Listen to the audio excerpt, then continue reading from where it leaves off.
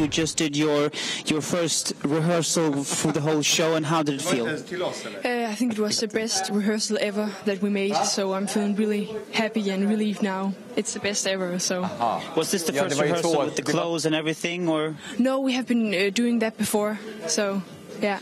Just one question, Emmelie de Forest. Could you please tell the European audience where does that name come from? Because it doesn't sound that Danish, or is it? No, my mother is Danish and my father was Swedish, and it's my father's last name, and it was also my grandfather's last name. So I was just born and baptized Emmelie de Forest. Perfect. So that means that both Sweden and Denmark can win this year. That's good to know.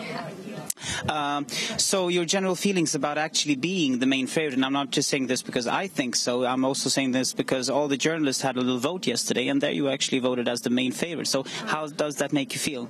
I mean, I try not to think too much about it, but I think that, mostly it makes me happy that people believe in me and believes in Only Teardrops. I mean, it is a positive thing that people like the song, so I'm very happy and grateful for that. So, how is this kind of the beginning of your artist career, or how does your story look? I've always been singing and performing, and went to a very creative school from I was 6 until I was 16, and I've been touring all over Denmark with a Scottish musician from I was 14 to about 18, and then I've been studying singing and singing technique in Copenhagen when I was about 19, and I moved there.